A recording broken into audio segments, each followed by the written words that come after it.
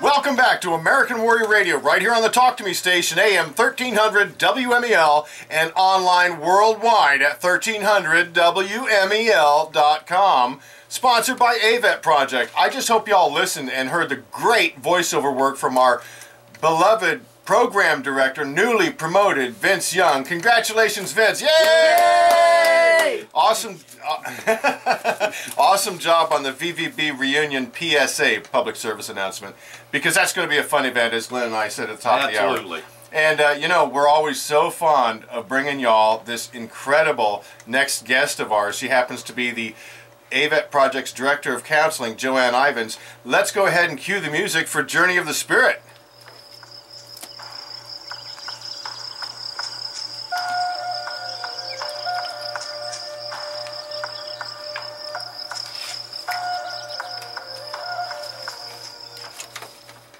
Well, hi, Joanne. Can you hear me? Yes, I can. Oh, welcome, welcome. Thanks again for joining us on American Warrior Radio.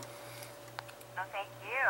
Well, you know, this is a beloved segment on American Warrior Radio, and we've got some great feedback, this Journey of the Spirit, and this particular segment, we're going to focus on something that's, you know, prime importance right now, being that April is a special month. What are we talking about? Children. Yep. April is Month of the Military Child, and you know this is a special celebration. It's a legacy from former Defense Secretary Caspar Weinberger, who established it in 1986 to basically state how important children are in the armed forces community. And Glenn, like, how many kids are we talking about in the military right now? Approximately 2 million military children, ranging in age from newborn to 18 years old. So that's a large chunk of persons when you figure out that the military only makes up, what, 1% of our population? Exactly. So that's a huge chunk of a very small number of people. And Joanne, I know you're anxious to talk about this because you interact with military families all the time. Yes, in fact, I was just talking to a few of them about what, some of their concerns of their children. And some of the things that I've learned is, the children, we see them playing and we see them just going on, and we just don't really notice that these kids, sometimes they feel they have feelings of worry. They're scared, they're lonely, they're not knowing, they don't understand, where's my parent, what's going on. They just don't understand why they're gone. They understand, like they're in the military or they're gone, stationed somewhere, but they're still feeling all these feelings. And sometimes have problems with their grades going down, or they're acting out, or they get mad, they're withdrawn. They don't know how to express themselves sometimes, and they don't know what to say. Because sometimes, the kids are out there, and they're trying to exist in a school, or wherever they're at, or they're moving around, or whatever. And I talked to a few of the parents that do come back, and they say sometimes when they come back, they are so into what has happened when they're gone, the things that have happened to them, the things that are going on, that they sometimes put up a wall, not knowing, but they think that they're helping their children by blocking them from everything. But they don't realize that sometimes the children wonder what's going on. Is it my fault? Did I do something? Why are they so distant? It's really hard for kids when their parents go back and forth or whatever, or leave or something. And, it just, we have to understand that children need to be talked to. We need to take time to talk to them. We need to take time to let them know they are important. We need to include them in things. And they need attention. I don't know if you've ever been around a group of kids and watched some of them acting up. Yeah, it's a cry for attention. Yeah, they're crying out for attention. And I just... You think, oh my goodness, they're being bratty or they're being something, but they're no, it's really like, I need some attention here. Exactly, and I just want to share a quick story. Just the other day, I had a conversation with a wonderful gentleman. He spent 11 years in the Navy, and he was telling me that for a 2-year period, and Glenn, you can relate to this, he didn't see his family but 60 days out of 2 years. And Joanne, when you take children, particularly young children, the formative years, we're talking, say 4 to 12, I don't know, somewhere in that neighborhood, and you take 2 years out of their life where one of their primary parents is not around, that's got to have some effect, right? It is, and you know, the child is always waiting for them to come home. They can hardly wait for them to come home. And sometimes when they get there, they don't know who this person is. Huh? You know, Yeah. they're not the person that left. They're not the one that they remember. It takes them a while to reconnect. It's not just instant. They love them. I'm just saying the connection is, missing because they've missed all that time. And they're going, oh, who are you? But everything... Your dad or my mom. Everything from the let's just talk about men that are deployed. All right, women deploy a great deal as well, but just taking the absent father into perspective here for a second. The child, they don't get to ride on dad's shoulders. They don't get to run to the store with him. They've missed his smell and his touch and the way he holds them and he tucks them in at bed, into bed at night. All those things, the cum total of that is, even when you go on a 6-month deployment, it's got to be pretty monumental. Yes, and I talked to some of the men, and sometimes when they come back, some may be in extreme pain. Something's happened to them. Some of them have PTSD. There's so many things that they experience when they're gone. When they come back, they can't play with their children. They can't even connect sometimes because their mind is really messed up at the time. And so they feel bad because they want to. They want to just roll around on the floor like they used to with them, or carry them, or do whatever they used to do with them. And sometimes they can't. And a child sometimes doesn't understand that. Why? Why can't you? They can't, sometimes they can't see their pain. They see their parent, oh, you look fine to me. Why can't you? Sure. So there's a lot of distance there for both of them. Of course. Yeah, and I wanted to... I'm a military brat. Talk about that. That's the affectionate term. Yeah, we like that, military brat. Yeah, and my dad was gone to Vietnam for a year. He was also a World War II veteran, but I wasn't born then, so I don't guess that counts. But in my particular case, I want to tell you what really helped is at an early age I got involved in sports. And I played all kinds of sports. And but I was a loner. I pretty much was a loner up until I got in probably the second year of high school. And you were talking about that earlier, Joanne. They feel alone, and I guess that finally got ingrained into me as a way to live. And I used to go to the gym and shoot baskets for hours upon hours.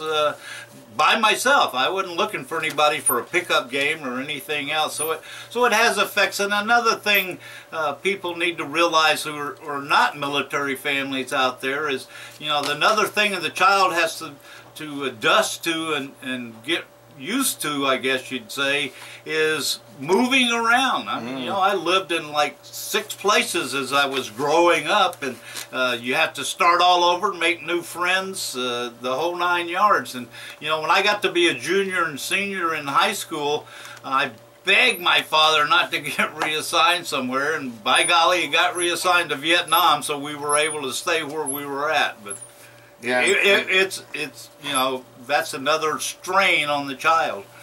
Speak to that if you would, Joanne. Yeah. I was not in the military, but we did move around all the time, and I know how that feels to always be going to a new school, a new neighborhood. You feel like you're the oddball out because there you are again at another school. You don't know anybody. It's just so hard, and they try to fit in. Sometimes they do, and sometimes they just don't. And so then they're feeling separate again from everything, and it's so hard. What we need to do also is, even if you're not the parent and you're just know the child, and some people can take the time to talk to them. They don't realize how much that makes them feel special. They realize somebody's talking to me, someone's taking the time to talk to them and letting them know they're important and asking them, what are you doing and what do you like to do and different things. As a person, as a human being, even though they're children, they still have these feelings, and they, like you're saying, you're feeling alone, you don't know what to do, and people need to be kind. I can remember going to school one time and standing there at a new school, and this girl saying, oh, come on in here, have lunch with us. To this day, she will never know what that meant to me, to be included. Oh, yeah. Otherwise, I would have been standing there for days by myself. so if everyone would take time to notice children and smile at them, talk to them. You know, a lot of times also the other parent is so busy trying to be both parents, you know, that they are either working or they're this or that. They need help sometimes. We could offer at times to help them, you know, and certain things like they can offer. I know there's classes sometimes that people have, you know, if they would reach out and offer some to some of the military children, you know, would you like to take this painting class? Would you like to take this, whatever. Exactly. Something that they can express themselves. Oh, excellent point. And I just want to share a quick quote from a piece out of the Department of Defense online. I'm not sure where I grabbed this, but it says, "Our children are an inspiration and a source of pride. It is fitting that we reflect and recognize the contributions and personal sacrifices our children make to our armed forces. Frequent moves and extended family separation make military life especially challenging." So like you were just saying, Joanne, the more people around these children can get involved in their lives, whether you take them fishing or ask mom or dad first, take them fishing, take them to get an ice cream or the video game or whatever you're doing, get involved and understand that they have some special challenges, because as often as we hear in the normal mainstream media that, hey, the civilian sector is, you know, military is no different than the civilian sector, couldn't be further from the truth. Thank you. There's no parallel. There's no comparison on so many different levels, but particularly, and we have to be sensitive to the kids, because Glenn just said there's 2 million military kids. Right. And I know, and you know, if people could take time, like you were talking about, when you know, because you're around a base, that there's a lot of kids there that are military. Mm-hmm. But if you're living in a town where you don't really realize it, sometimes you can go into a school. Some people have certain talents, you know, and they can go into a school or something and say, you know, I'd like to help any kids, or is there any kids here that might need help with, I can do this, whatever, like you're saying. They go on hikes, they take kids on hikes, they have a musical group that they have. Sure. They have kids that, so many things. And if you could share some of your talents with these kids, it makes them feel special. And it takes time, you know, some of their time where they feel like they're included in things. They need that. I was talking to a vet, and I was just asking him, what are some of the things that, you know, that you remember? Because he's been out now since 2006. And he says, you know, you don't realize that you put up this wall because you just don't want them to be hurt. You don't want to know about all these things that you experience. You don't want them to be a part of all that ugliness and evil that they experience, and so they put the wall up. But they have to realize that these children are living in their world. You know, you think it's just your world, but they're in your world. And so you have to learn to be able to be with them, and you have to take that time and talk to them, and you have to let them know that they are important and that you're aware of them. And you have to include them in so many things, and so many times that who have come back and say, I'm going to go off by myself, I need to be alone, I can't do it with other people. And that takes more away from the child. They've already been gone all this time, you know. So they have to make it an effort. I know it's hard for a lot of them. Yeah, that's... that attention, you know. And that's... Right, yeah, that's all right. That's excellent advice for everybody out there. And that's, I knew you were going to provide some positive ways to deal with the situations that arise in that special family of military children. And I just want to throw in a little one for the local veterans who may attend. Some of the schools, particularly in Satellite Beach, have a Honor Veterans Day every year. And it's an eye-watering experience when all these kids are clapping and screaming and singing patriotic songs. Yeah, when it's done, don't let them get away. Go up and thank each one of them that you can. Yeah, it is phenomenal.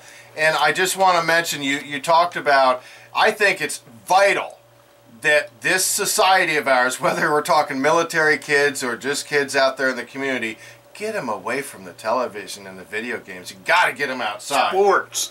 Yes, like Glenn said, sports. Get them active, off their butts and doing something.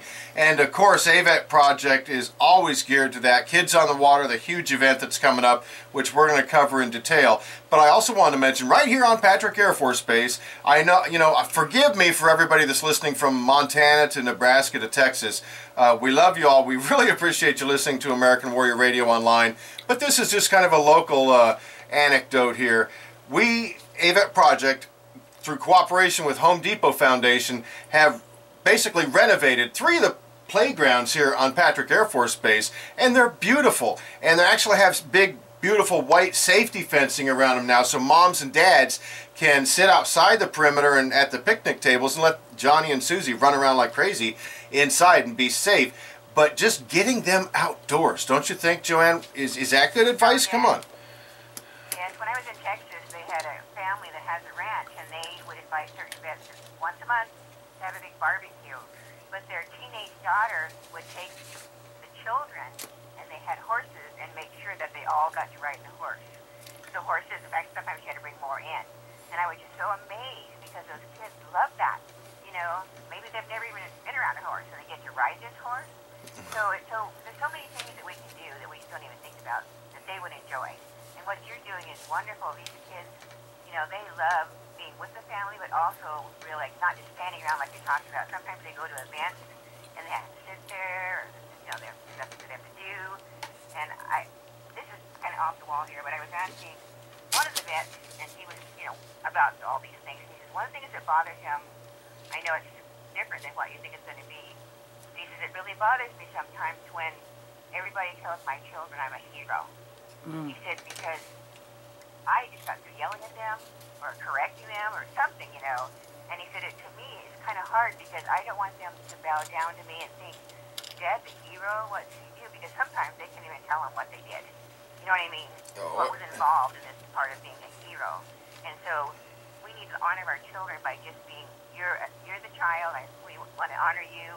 What can we do? Would you like to go do this? Would you like to do that? Your dad or mother is in the military. We're so appreciative of that. We honor them because they're serving our country. Exactly. And we're talking to Joanne Ivins, AVET Project's Director of Counseling, calling in from her beautiful home in Oregon. So what do you tell kids? You just brought this up. What do you tell kids about your service? Obviously, Dad is not going to say, yeah, I went over there and killed 10 Hajis to protect my troops. But what can you feel comfortable about telling them if they're hearing from the outside influences that my dad's a hero? Give a little insight into that, Joanne. Well, a lot of times, like with this particular person, when they say your dad's a hero, he's always saying, I was just protecting my brothers or my sisters. In the military, that's how they feel. It's family to them. When I'm over there, I'm looking out for everybody, whatever I can do to protect them, or, watch over them, and that's what he was doing. So he doesn't have to go into detail about exactly what happened, but, he might glaze over. It depends on the age of the child, But sometimes they'll say, we were in a fight, and, there was a bomb or something, or we had to protect ourselves, and, this thing happened, and a little child would not understand. I had to kill somebody. They would not understand that, But we were just protecting each other and fighting along each other. There's just so many things that they learn to say that, why are you a hero? How come your leg's missing? We were blown up by a bomb that was so many things that they encounter to understand what happened. Well, yeah, the child's natural curiosity, of course. I mean, that. So, they have certain ways that they approach them about what happened because they're not going to tell them the extent of some of that, what happened to children of age to understand it. Exactly, So, but at the beginning of this segment of Journey of the Spirit with Joanne Ivins, AVET Project's Director of Counseling, you mentioned that you need to communicate with the kids. That's like primary, right? Yes. And they understand because they see things on TV all the time. They see the news where something's being blown up. They see this, they see that, but they don't know about the physical person-to-person contact, that's happened. In a real group, everything went in there and something happened, a bomb blew up, whatever. But they don't really know, unless they're older, that whoever the vet might have experienced in going into a house face-to-face, or, with whatever, this part of the thing. And so, if the child is old enough, he can understand that. I'm sorry, the father or mother, because they're all involved when they're over there. This happened. We had to protect ourselves because they were shooting at us, or they blew up our car, or whatever, and we're in a war. We're battling for this or that. You talk to them about it all, because they will ask questions, and they do want to know, what happened, Dad? How come you lost your leg or your arm, or how come your friends not coming over that used to come over with you all the time, or you used to talk about this person and he's gone, and it's emotional. Wow. For the vet to talk about it, about losing their friends over there. Oh yeah, and your kids are going to poke at you and prod and try and get answers. Yes, they do. So, yeah, you really need to talk. You need to take the time to talk to them, and that way they don't feel like you're hiding. Not that you're hiding, but they just understand, why won't you talk to me? Why won't you tell me what's going on? And they, like I said, they don't have to go into complete detail, but they can tell them a little bit of what happened so they understand what happened when you lost your leg. What happened when you lost your arm, or so many things like that. Or like I'm saying, some of them have PTSD. They don't understand that. Yeah, because they don't have that visible wound. It's inside. It's in their psyche. Yes. So it even makes it more challenging, more than likely. Yeah, and at least in some cases, it's a little easier to start that communication process nowadays through Skype and those kind of things than, when I was in Thailand and Vietnam, the whole time I was there, one time I took a C-130 up to Bangkok and went to the phone bank, the off-base phone bank, and that was the only time I got to talk to my wife while I was there. And boy, that was so exciting that I couldn't believe it. So I'm taking that and I'm translating into what you're saying, and it's still, even with Skype and those kind of things, it's when you're there person to person, talking to the children, participating with the children. I think that participation, it just, in my case, I know that went 100 miles. So that was great. Oh yeah, and we have to realize that sometimes when they come home, they're just exhausted and under such stress. There's so many things involved, and sometimes it could be helpful if people in the family would, take the time to take the child and give them a few minutes, alone at times, 2 minutes, relax, and still family together, but not work. Because sometimes you see kids, mommy, daddy, mommy, daddy, mommy, daddy. They want their attention. Right. Every minute. Sure, and sure. Sometimes they just can't do it right away. They can hug them, but they can't quite get into it yet. They're still, I hate to say standoffish, but that's kind of how it is, because they've had to hold their emotions in for so long. Because when you're away, you have to, gear up and be, tough and all this kind of stuff, so that when you're hurt, it takes a while to be able to relax and come home and do that. Like, remember, Garen, we had one vet that we had at our retreat, and he said he's been home for 2 years. And he said, I didn't realize until today that this is the first time I've relaxed. Isn't that the truth? That's Joanne's talking about AVET projects, PR&R, Project Recuperation Reintegration Retreats. Joanne, I always wanted to finish with an exercise, but we don't have time. We're out of time on this episode. Okay. But again, child, that's your exercise. exactly. That's it. Wonderful. Love a child. Joanne Ivins, AVET Projects Director of Counseling, with her segment, Journey of the Spirit. Thank you, Joanne. Have a blessed day. Really appreciate it. Thank you. Thanks. Thank you. And folks, you can contact Joanne. Just go to avetproject.org, click on the contact info, and you'll see her there. You can speak to her, and she'll get back to you, because it's always important to reach out to our children as well as everybody else we love. I got to tell you, we got big things coming up on May 17th. It's Kids on the Water. We're talking about children. Yep. You don't want to miss that, but we can't leave before this, Glenn. Yeah, if you're a veteran or a friend or a family member of a veteran and you see that they're in some kind of crisis, call the Veterans Crisis Line, 1-800-273-8255, press 1. And as always, don't forget, thank a vet. I'd have never got it in twice. No, you did great.